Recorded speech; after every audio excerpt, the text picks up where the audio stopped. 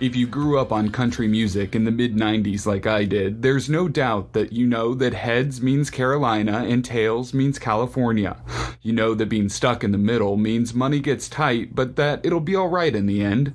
And you learn that there's a lesson in leaving for any foolhardy man. For me, it was on an old TV in the corner of our garage, permanently tuned to CMT, where videos were the only programming. That's where I saw Jo Dee Messina belting these anthems, recording them deep in the soundtrack of my soul, returning to them countless times over the decades.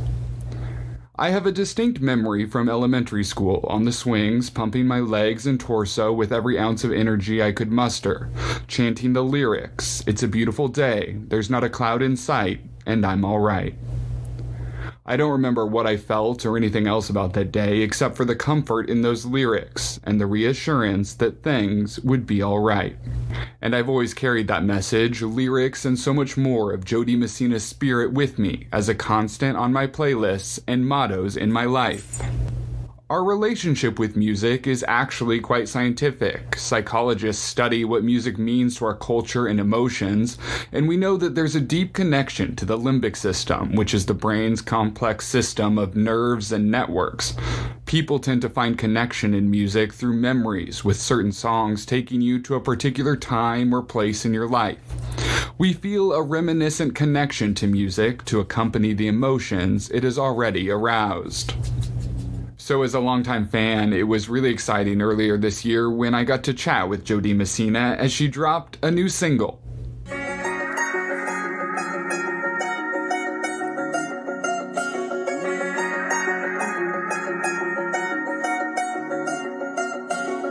Here's a story about a girl I used to know.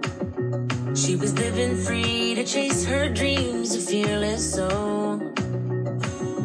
Till the door swung open to the world out there. Social feeds, likes on a screen she can't compare. That's it right there. It's called Just to Be Loved, and it's a message for a complicated world. I got the chance to talk with her about that, and so this is it. I'm Jordan Frasier in conversation with Jo Dee Messina. I'm close. Are you?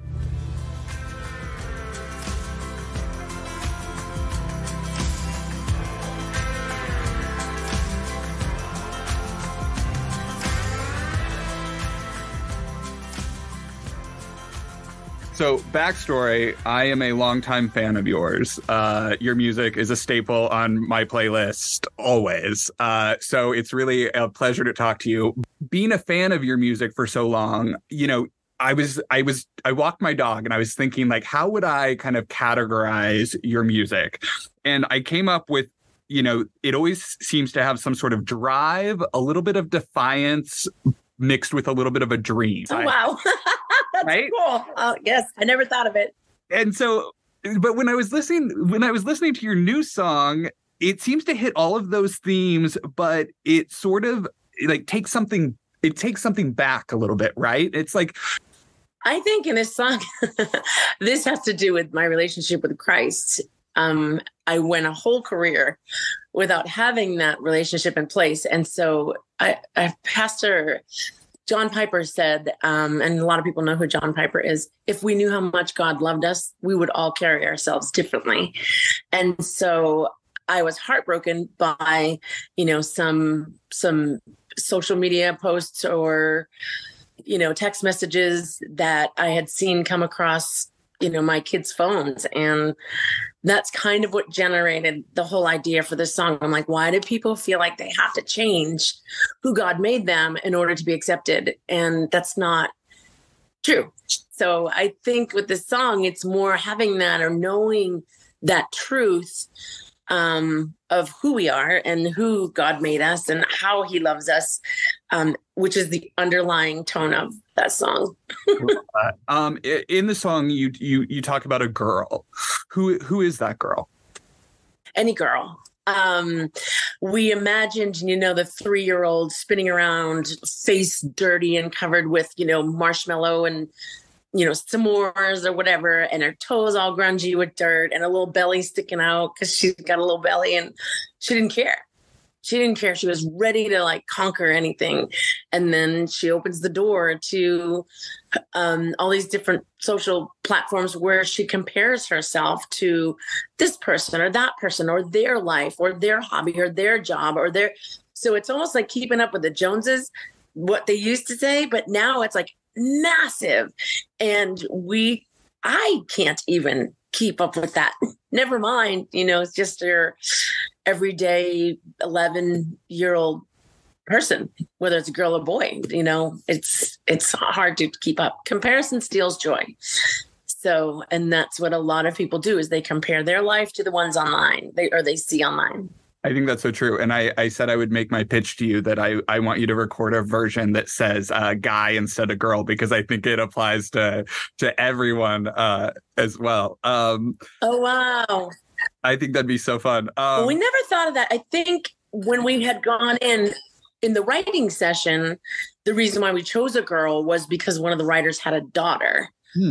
Who knew someone who was kind of overtaken by that pressure and ended up taking her own life. So that's why we leaned towards the girl.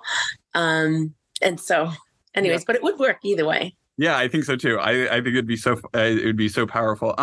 The line in the song that strikes me every time I listen to it is when you say, "Then it got complicated." And I think that is such a powerful line because it applies to so many aspects of life. And I'm curious, what have you learned over the course of your career and your life that when things get complicated, what do you do to like recenter yourself for self-care to kind of to get your head back in the game? I spend time with the Lord. I just did that this morning. There's so many things coming my way, touring wise and award show wise. And my kids are starting school's starting back. And I have songwriting appointments and we have a new single and we have a single coming out on Ben Fuller. And there's so many things where I get like caught up, almost, I'm going to say caught in the game, that I have to pull back and go, okay, Lord, you're here with me. I'm okay without all of it. Yeah. And I think, you know what I mean? And so we keep thinking that to reach a certain point, then we're okay. But I've reached that point, and then you have to keep reaching and reaching and reaching. And where does it stop? It doesn't really stop, Some of the most successful people are the most lonely, successful in the world's eyes, and I love him so much. Michael Jackson was so successful, but yet spent so much time alone and had just an aching in his heart. And so I have to pull myself back out of the game. I'll just call it the game for right now.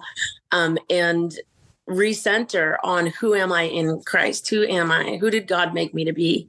And so I wrote a letter to God the other morning. It was a couple of weeks ago where the same thing, I started thinking about all the moving parts going on. And I was like, I can't, every day without you is an off day. Like I have to start my day with him in order to like get grounded and centered and find out what really matters. Yeah. Yeah. I don't know. That's me. That's how I do it. I don't know. No, I think you're right. I think I'm not doing it great. Anyways, I'm not doing it perfectly. We all try our best. But I think there's something to it about like the moderation of when you talked about, climbing in the next thing and the next thing, I so related to that because for so long in life, the next rung of the ladder is clear. And then you reach a point in life where it's not so clear and you really have to sort of reflect and kind of center yourself. And so I really relate to what you're saying there. I'm curious, when you look at the catalog of your songs, right, is there one of your songs that you think kind of defines you best as an artist? No.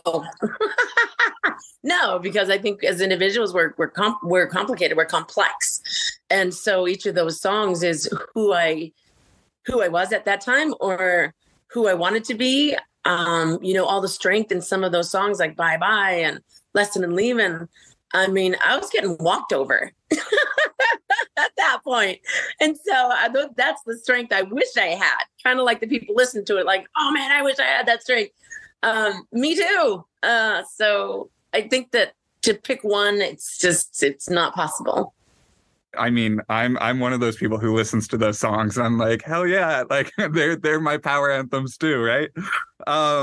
You said, yes, right. right. So you're a mom, and you talked about this a little bit about like seeing the stuff on your kid's screen, but you're not just a mom. You are a mom that is very much in the public eye. You've got a lot of pressure and attention on yourself. So the social media world impacts you as well as your kids. How do you manage the screen and that outside pressure of the social media, both kind of for your kids and for yourself? And how do you emulate kind of how they should handle it? I don't spend a lot of time on the screen, because I am a mom, and I really ground myself in my kids and their schooling. And I mean, I homeschooled my oldest one until last year. He's starting school this year. Anyways, so I was very present in the now, in the here and the now, and I try to do that. As opposed to everything else. I look at, sometimes I'll go and scroll through things and I look at it like a story, as opposed to this has to be my reality in the sense, not my own things, but I look at the other people's posts or whatever here and there. Not a lot, because I'm not sitting still, and I don't have that time to kill. But when I do, I kind of look at it more like a story. That's interesting. I've never heard someone say that before. I like that a lot. When we talk about loneliness, I think, loneliness can teach us a lot, right? Because it creates this introspection moment. Have there been moments in your life where you have felt especially lonely? And what did those moments teach you? A lot of those moments happened, again, we're going to go back to this, and before I knew Christ.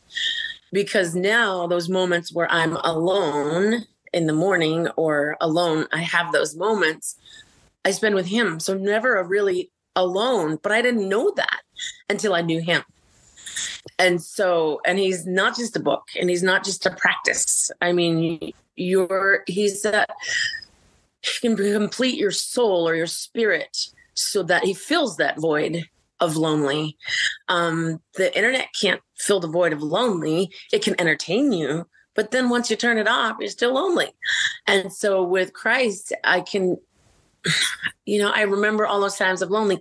And I don't talk about this often, but I remember times where I was going through certain scans and certain things for my cancer. And I'm like, okay, Lord, it's me and you.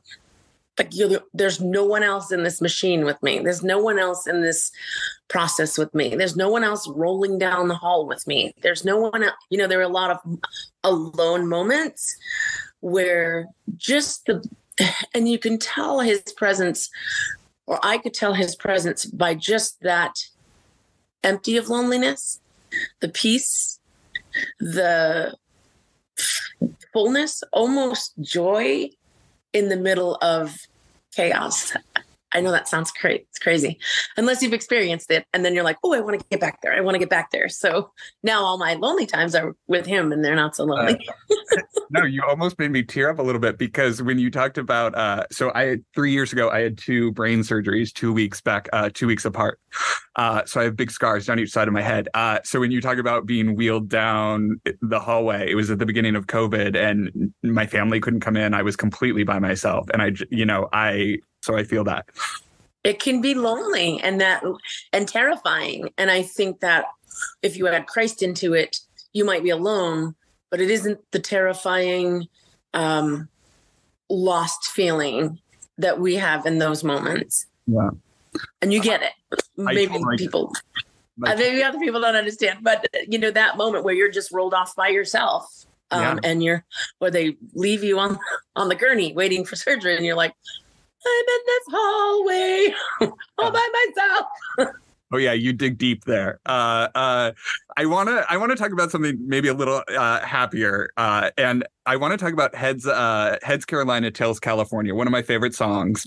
And obviously, it's had this resurgence now with Cole Swindell kind of name checking it, and the amazing performance you guys did at the award show.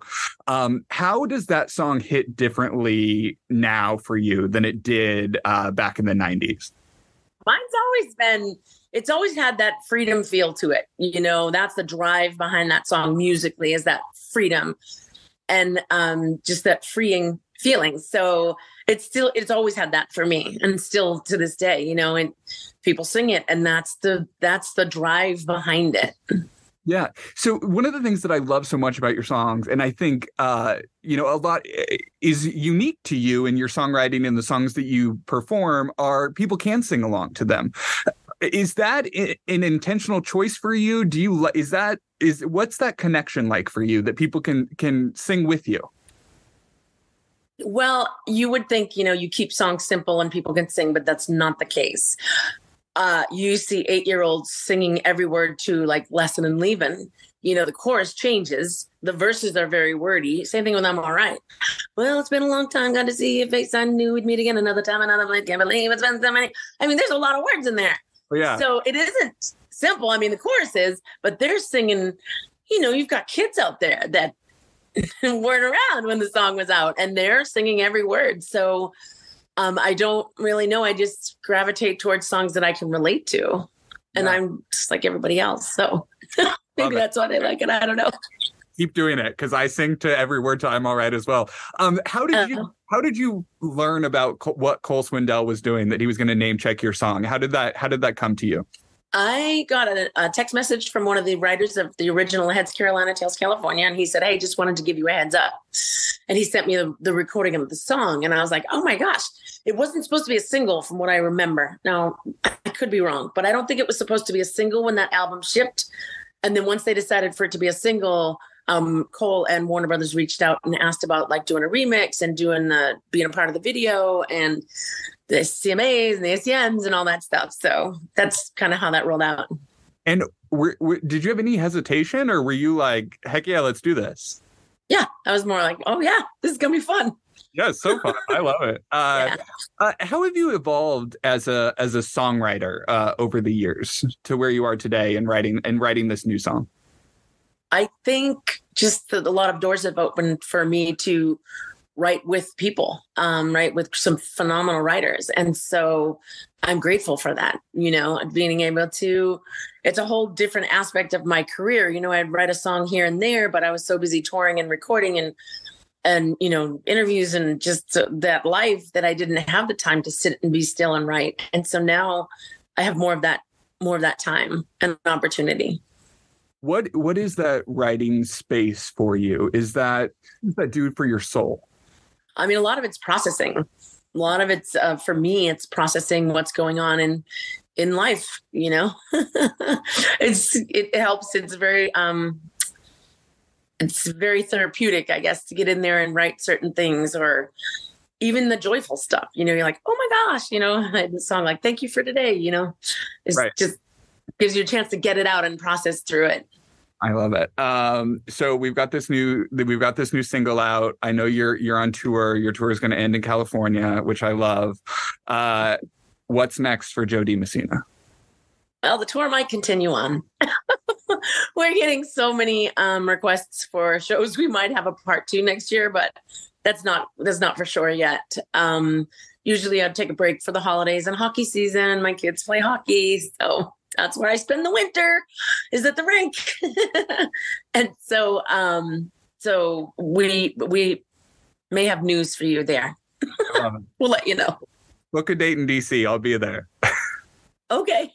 It'll be so fun. Well, thank you for chatting with me. Sure. I love the new song. Big fan of yours. It's a pleasure to speak with you.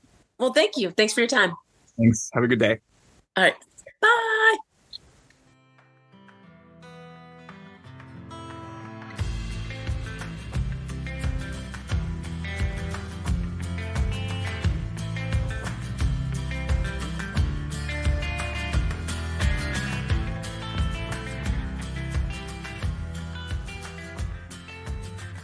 My thanks to Jo Dee Messina for taking some time to chat with me, and for all the times I found comfort, courage, and some hope in her timeless hits. My favorite line in her latest track, Just to Be Loved, is when she sings this. Then it got complicated.